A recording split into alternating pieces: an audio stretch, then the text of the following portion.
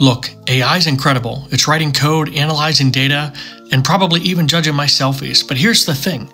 AI without governance and security, that's like giving a teenager your car keys and saying, don't speed. We all know how that ends. I've seen it firsthand.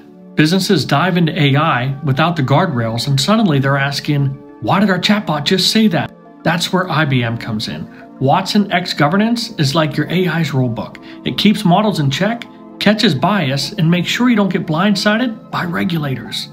In Guardium AI security, well, that's your AI's bodyguard. It hunts down shadow AI, tests for vulnerabilities, and basically says, not today, hackers.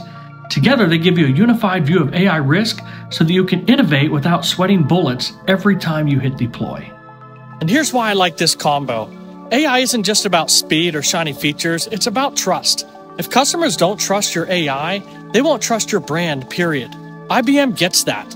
They're not just building tools, they're building trust at scale. And honestly, that's the only way businesses are going to adopt AI responsibly.